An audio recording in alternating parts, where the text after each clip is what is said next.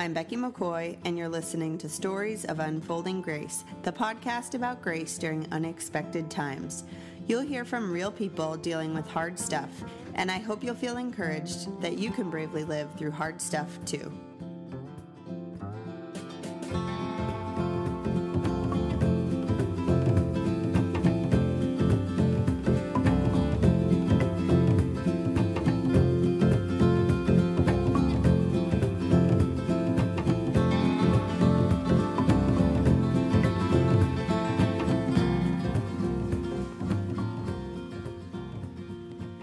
You're listening to episode 4 of Stories of Unfolding Grace.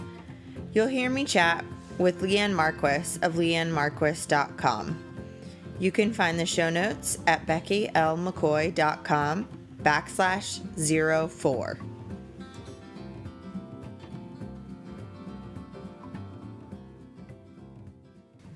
I'm here with Leighann Marquiss. We met, she's a fellow blogger, and she's going to talk about her story today. So why don't you just talk a little bit about the experience that you had that was extremely challenging? Sure. So I have 4 children, but when I was pregnant with my 3rd child at 12 weeks, we went in for a routine scan, and we were told at that time that the baby's heart was malformed and that we needed to basically see a specialist to make sure the baby would be okay. So through different testing, we found out that our son's heart was developing outside of his chest. And in addition to that, he had numerous things wrong with his actual heart. So we were told that he would not live. We were actually told that he wouldn't even survive the pregnancy, that I would miscarry, or that we could terminate. Yeah. So Yikes. That was devastating. Yeah. Extremely devastating, unexpected, just not something that was on our radar at all. And how did you react? Looking back, I now know that I went physically into shock. I think my emotions just couldn't even handle it. Yeah, totally. Thankfully, my husband was with me. He doesn't go, with our first kid, he went to all the appointments, and, was really doting and all that stuff. By the 3rd one, I'm vomiting 4 times a day. He's like, oh yeah. Okay. Sorry, hun. See, so surprisingly, right. He actually was at that appointment because we knew that it was a sonogram. So he's like, oh, I want to see the baby the first time too. And so he was with me. I immediately just started crying, and I don't even remember what the doctor was saying. I stopped being able to understand words. It was very strange. I just completely went into survival mode. I wrote a book about it, actually. And in that, I say, it's almost like I was in a cave and I could hear my husband and the doctor talking, but I had no idea what they were saying. Yeah, it was just complete physical and emotional shock. Yeah, it's strange because you go into an appointment and life is normal. And then all of a sudden, it's not. Right. Something totally different. Yeah, it's crazy. So what happened? Talk a little bit more. So you got this diagnosis while you were still pregnant. So what happened? Did you carry to term? What happened with your son? Yeah, so my husband and I decided that we would continue to carry the baby until we thought I was going to miscarriage. Yeah. And then at 22 weeks, we had not miscarriaged yet. So we were able to go see a pediatric cardiologist. And that kind of started our journey to forming a care plan for our son as opposed to, a plan for his death. We started planning for his life. And it was really a turning point for us because I think those doctors gave us hope. And what ended up happening is that Ryan did go to full term. They took him at 38 weeks during a C-section, highly planned and coordinated between, pediatric specialist, adult specialist for me. There were probably 30 doctors and nurses in the room, and there's typically 5, Yeah.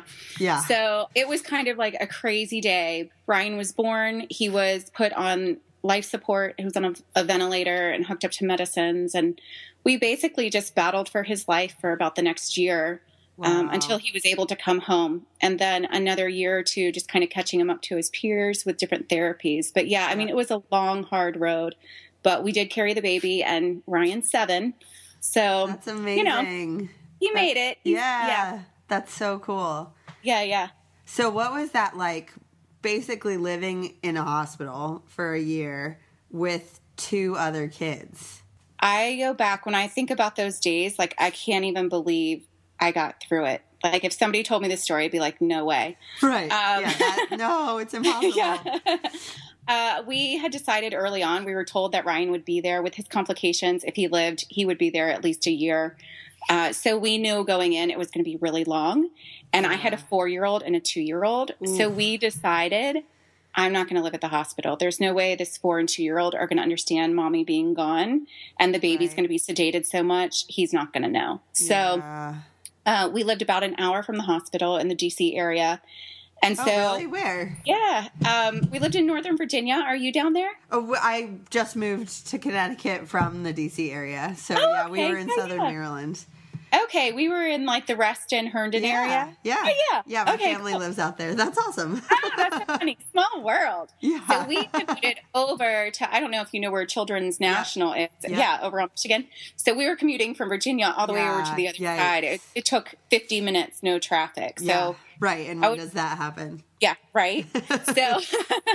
So I would wake up with the girls, and I said I suddenly was like a stay-at-home mom who commuted every day. So I would wake up, we'd pack our lunches, we'd get in the car, we'd travel to the hospital, and we just would stay all day and then come back home at night in time for dinner. Wow.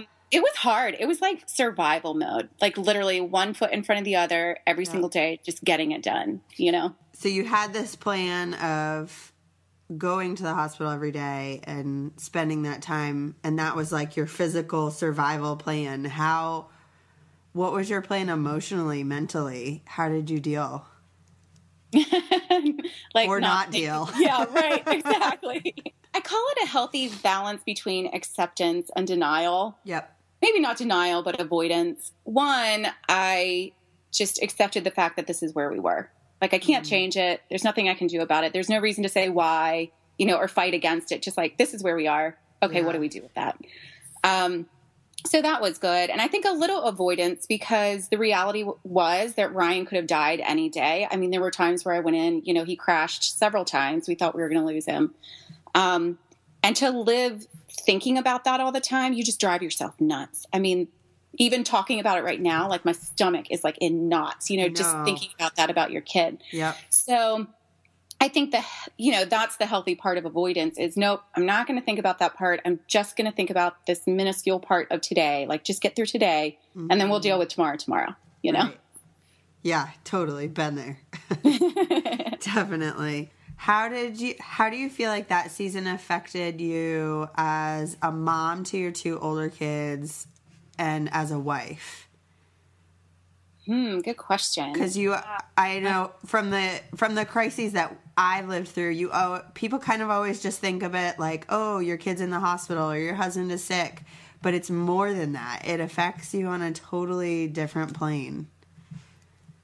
Yeah, I've never thought that through, like, to have a great pat answer. I will say, as a wife, I think this generally, but it's just much more exposed in something like this, is realizing that my partner's unique and our journey is going to look completely different. So the way it looks for him to grieve is going to be completely different than the way it looks for me to grieve. Or, the way it looks for him to be in survival mode, completely different than my, it's like, right. You kind of want to like look like a team, like you're on the same page, but there's no coach saying, okay, you run this play and you run this play. Right, it's like you are just out there on the field running your hearts out. Yeah. And you just it's more like the Amazing Race where you're like, we have to do what with what? Like, right. you do it. No, you do it. Yeah, right. I don't like the way. No. Yeah. Okay. I think just like having patience and grace for my partner and saying, hey, we're doing our best and we're going to disappoint each other. And that's okay. Because our journey looks different and it should. Like, it totally should. Yep. So that was kind of eye-opening for me. And then I think with my kids, during that time, I was really purposeful in having a routine for the girls and kind of normalizing life for them in the middle of crazy not normal, and just making sure that I was reading between the lines of their behavior. So I think as a mom, I want to be intentional that I'm building certain skills in them, but also during that time, having the grace to be like, whoa, they're in survival mode too. When I see bad behavior, it's most likely that they're tired, they're off schedule, They're sad. Like they feel the anxiety of everything going on around them, things they probably couldn't even articulate.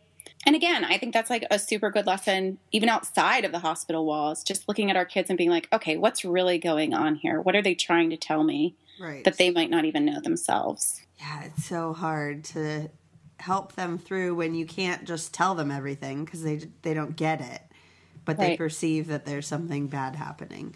Mm-hmm.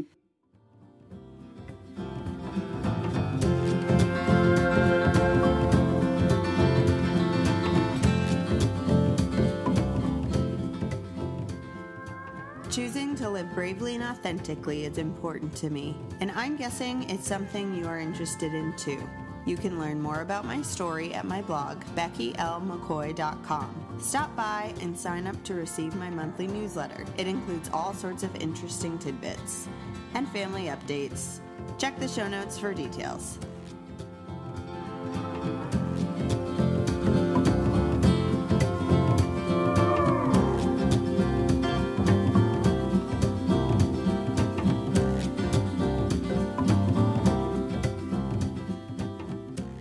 I'd love your help with something. If you're enjoying Stories of Unfolding Grace, please share it with your friends and subscribe in iTunes. If you leave a rating, it'll help other listeners to find the podcast. Thanks so much for being on this journey with me. So in what ways, I like to use this definition of grace, that grace kind of on a daily basis or in these hard times is when good things happen in the midst of a really deep, difficult struggle. So how did you see that happen? I think on a couple different levels. I think our community really came around us and just that everyday needing things taken care of, the practical things, food and errands and having our house cleaned. I mean, people cleaned our house and fed us for 9 or 10 months straight. Wow. So yeah, I know. Like I didn't even change my own cat's box. Woo, woo. Right. But, it was really cool. Most of them were from our church, and it was really cool to me to just see them rally and be the hands and feet of Christ practically every day, providing for us in that way. And I think on a personal level, on a faith level, I learned that God is in the practical stuff. I was raised in a church home, and I mean, we were in church all the time in a really solid Christian home. I have a great foundation. But I think I kind of looked at like, okay, God's still in this box of he's great for my spiritual problems or like if I need something, but I've got the everyday covered. Like I'm really efficient. I'm highly organized. I've got my list going. I can just check them off, and forgetting that like, no, that doesn't work. It might work for a while, but without God's grace every single day pouring into my spirit, forget it. It's just not going to work. Yeah, because all of a sudden when you don't have your checklist and you can't fall back on that routine, what are you going to do? Right. So I think it was this new picture of the gospel for me that not only is Jesus for my salvation, but he's actually for my sanity. It's like, I just came up with that. Yeah, that's awesome. Write that down. Tagline. But yeah, it's like he is for the every single day. Grace looks different. And I liken it to grace is like manna. He gives us what we need every day. We can't collect more. We can't hoard it. He gives us what we need every day and nothing more. Nothing more, nothing less. Right. So that's great. Yeah, it's so true. As a result of your son, Ryan, you said? Yep. So as a result of Ryan's diagnosis and a really traumatic first year of life, and I'm sure that it hasn't been like perfectly easy or smooth since, how have you chosen to live bravely and authentically? I think for me, I've always been somebody who kept things close to the vest. I don't want to say I like hid my flaws from others. I just didn't flaunt them. And my husband always says I'm a tough nut to crack. Yeah. I mean, like once you're in there, it's all good.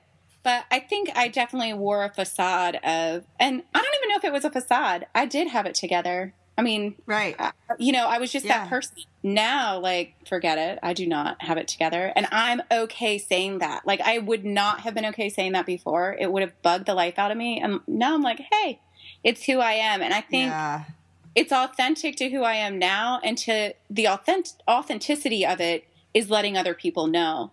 Because I think when we all live behind these facades, we stress ourselves out to be like somebody else. Definitely. When in reality, we're all stressing out. We're all, juggling lots of balls, and some of them get dropped. I think for me, as a person who typically didn't share my inner feelings, now I'm much more apt to come alongside another mom and be like, hey, it's okay. We all mess up. We all do this, and really mean it. Like, I might have said it before, but now, like, I really mean it. Right. Common ground. Right. If someone were to be introduced to you or talk to you and they were pregnant and their child had a similar diagnosis or was born with a similar diagnosis, and they have a small kid dealing with a really serious heart condition like this, or any kind of health issue, really, how would you encourage them to handle it mentally, physically, emotionally? What advice would you have? Funny you should ask. I wrote an entire guidebook for people in this situation. Oh, awesome. Is it on your website? It's on the blog. It's totally on the blog. It's actually, they can get it free on the blog because I felt really bad charging for it. Right. Having been there myself. Yeah. But it is also available in hard copy on Amazon, and that does have a charge just because it costs to print. So, But yeah, there's a lot I probably could say. I think the biggest thing is it's going to be hard. Nothing I can say is going to make it easy. And that's normal. Like, it's normal to grieve the unexpected, what you thought you were going to have and what you do have, what you lost in terms of expectation. Yeah. And so that's completely normal. They're not alone. There's lots of us out there, and we have survived. It's, we're fighters. We're fighters, and they're going to know what that means, and it's going to be okay. Yeah. No matter the outcome, people are around you. And if you're a person of faith, God is there to hold you and just really carry you every day.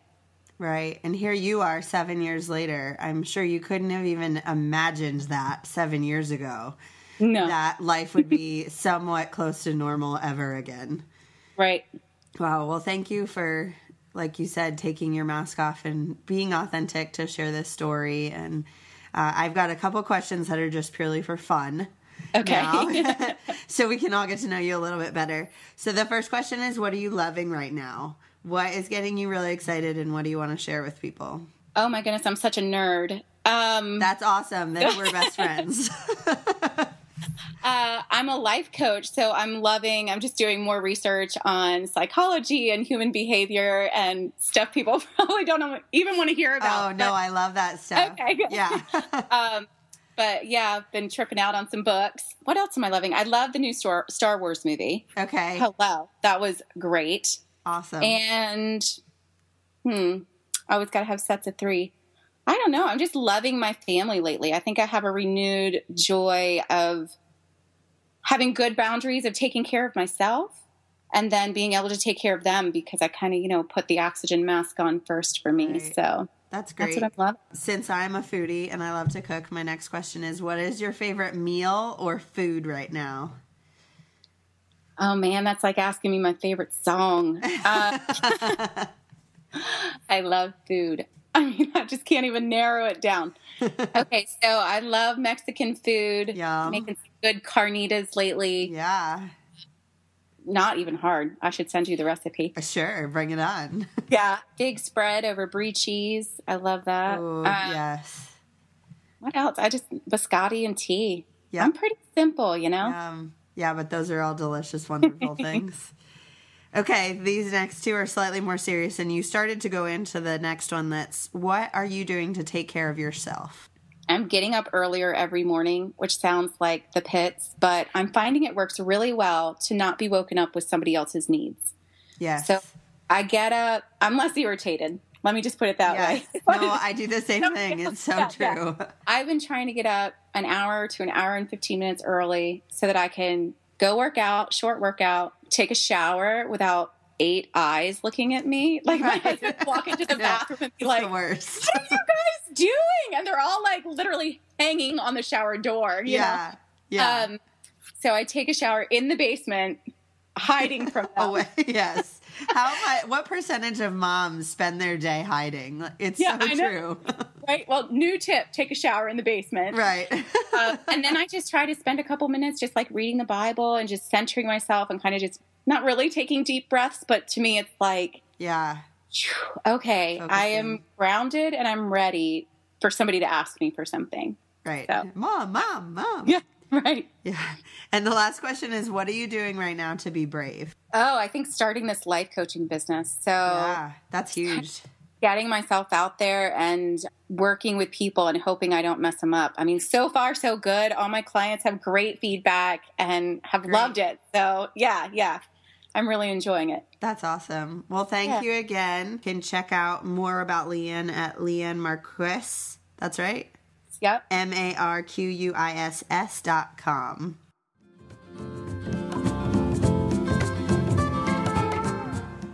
Here's a preview of my conversation with Michelle Tolson. Yeah, well, I shut down. I didn't realize I shut down. My husband took it really hard, and I actually had to have him call my mother because I knew she was going to think I was going to be in a wheelchair the next day. And that's when I really started to face my disease. And that's when I became much more of an advocate and an educator with MS. MS is it's so uncertain. You don't know when it's going to attack. You don't know when you're going to get a new symptom. You don't know what the symptom's going to cause. You don't know how long you have to be like you are. If you're interested in sharing your story of unfolding grace, head to my blog, beckylmccoy.com, and click on the submissions button. I can't wait to hear from you. Thanks again for joining me. I'm really looking forward to next week.